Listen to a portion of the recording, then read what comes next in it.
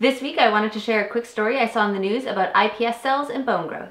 Now, I've mentioned iPS cells in the past, but as a quick reminder, iPS cells are induced pluripotent stem cells.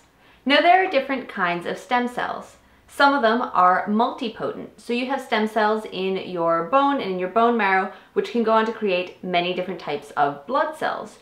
There are also things known as pluripotent stem cells, and pluripotent stem cells can go on to create any sort of cell in your body. However, unlike stem cells, most of the cells in our body are differentiated.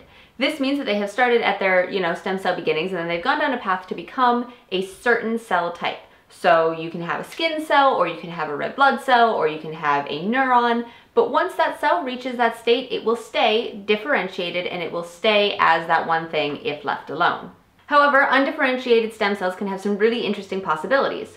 So, induced pluripotent stem cells are when you take one of those differentiated cells, you express within it 4 genes that are sort of stem cell genes, and you return it to a pluripotent stem cell state.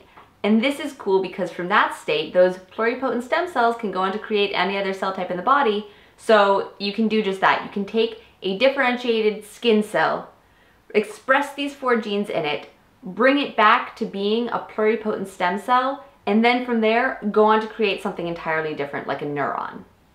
Amazing. So on May 6th, a team at the New York Stem Cell Foundation put out a release that they are working on using these sorts of iPS cells to try and help treat traumatic bone injury. Now, they're still in the early phases, but things are looking promising. So what they're doing is they're taking skin cells, they're returning them to a pluripotent stem cell state, and then they're making them into bone cells. Next, they take these cells and they seed them onto a 3D scaffold. So this way it can sort of start to take the shape of a bone. And what they do is they place that scaffold with these seeded cells on it into what's known as a bioreactor. So this helps deliver nutrients to the cells, it helps remove waste, so it creates a body-like condition for these cells. In this way, the scientists are beginning to create sort of bone substitutes, and the hope is that down the road, you can create these bone substitutes in the shapes and sizes needed to help treat patients with traumatic bone injuries.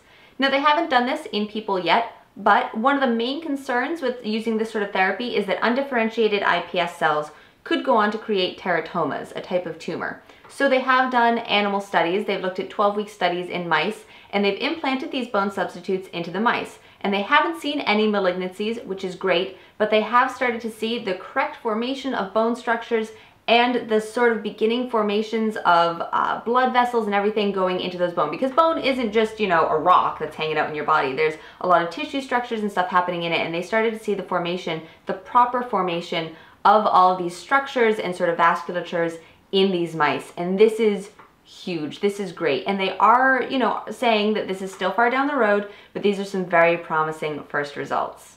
Now, one of the most exciting things about using iPS cells in treatment is that you are using the patient's own cells. And so there's not as much fear of rejection. So if you imagine someone who gets an organ donation, they often have to go on large regimens of immunosuppressant drugs so that their immune system doesn't try and reject that organ.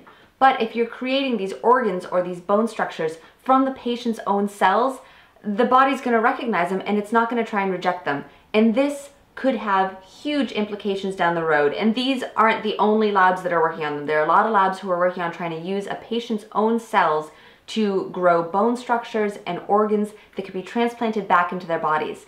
This means that there's no fear of rejection, that you don't have to wait for a donor, or that you don't have to wait for cadaver organs. And this could be huge. So another promising step for one of my personal favorite current things happening in research, iPS cells. Go forth, do science.